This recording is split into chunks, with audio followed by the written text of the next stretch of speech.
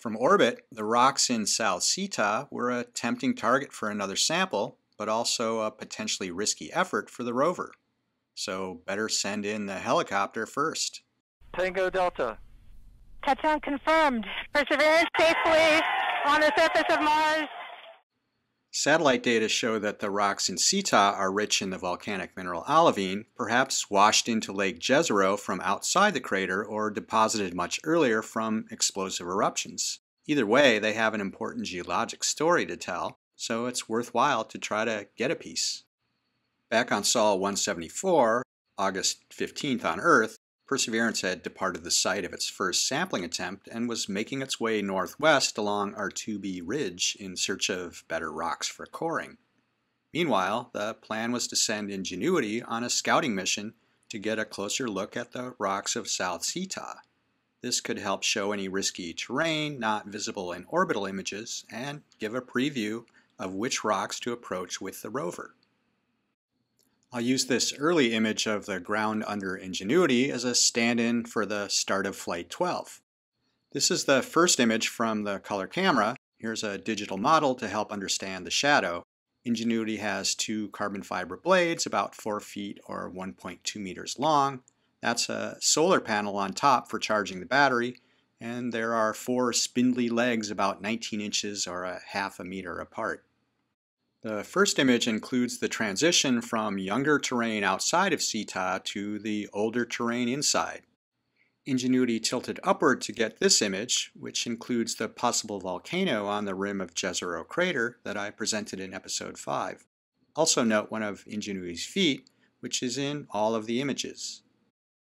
Here are some of the candidate outcrops for possible sampling.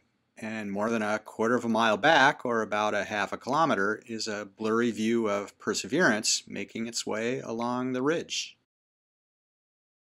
There are some pretty big sand dunes on the left side of the rubbly outcrops.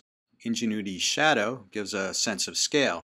These are potential sand traps to avoid, but the outcrops can be approached from the front.